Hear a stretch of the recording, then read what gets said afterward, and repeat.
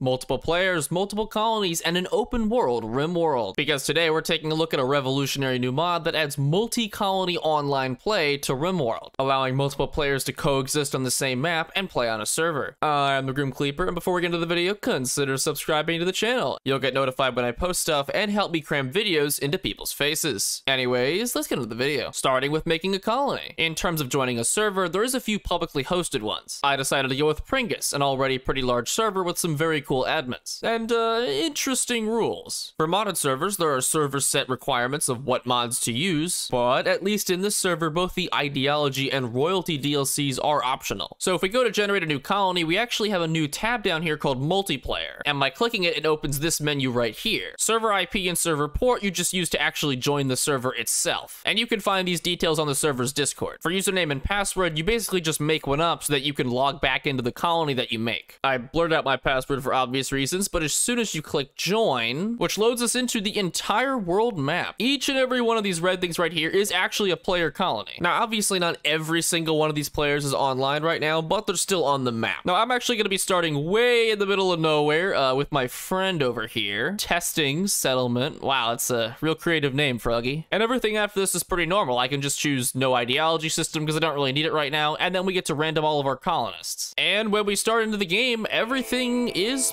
pretty normal seeming. But by going into the world map, as you can see, our colony is placed somewhere in this gigantic world of player colonies. Also, we start with a warg, which is kind of ridiculous. You have a bond with Desi. Animals too. How did you not get eaten? So right now, all of you guys can see me doing stuff in my colony, hauling stuff, and going ahead and maybe building some things. But right next to me in my friend's colony, they're also doing stuff. So this is their screen right now, and you can see they're playing the game just as normal. Now, I did play a bit of this mod on my own, and the strangest part is that there's basically no lag. I do know at least a little bit about this mod, but that's mostly because the admins of the server were so kind as to tell me about it. Also, the author of the mod answered some of my questions, so I'm thankful for that as well. So what you guys might be wondering is, what exactly can we do though? Sure, there's other colonies and stuff on the map, but what do we actually do with them? And oh my god, I just noticed the people up there. What are you doing? The main way that we interact with people right now is through caravans, and some of the things you could do with them can get a little silly, but I'll get into those in a second. First, I'm just gonna make sure my colony isn't total garbage. I don't know why my friend decided to start in a tundra biome. Do they hate themselves that much? Then again, these 6 people do exist, so I guess there's worse.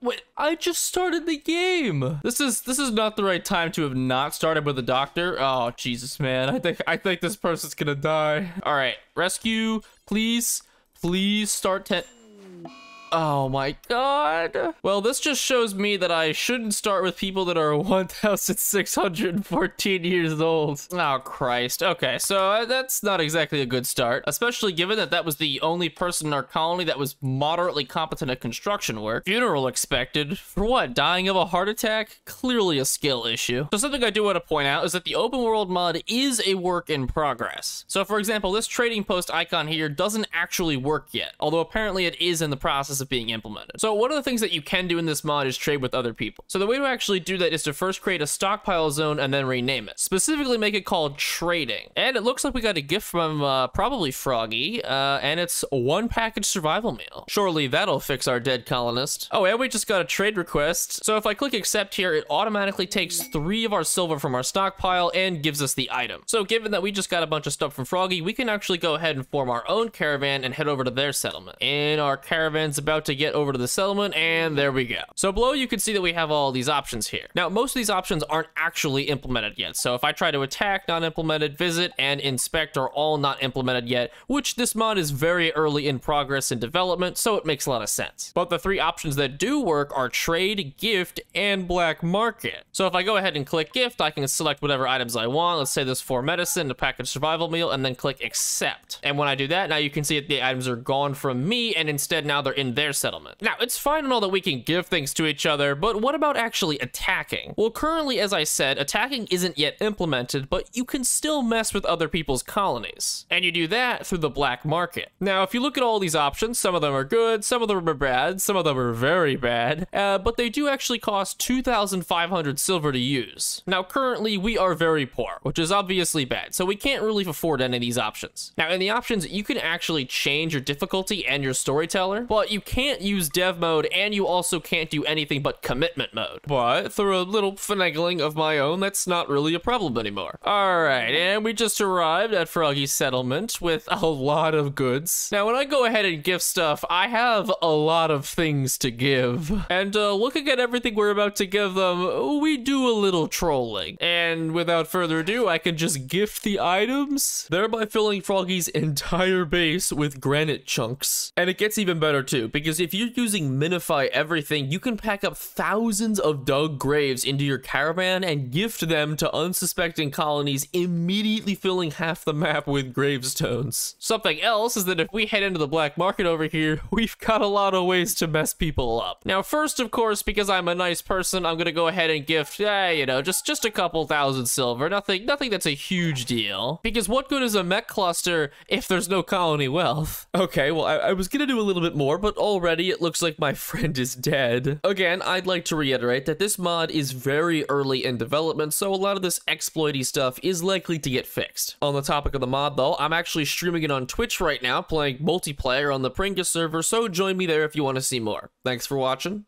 See ya.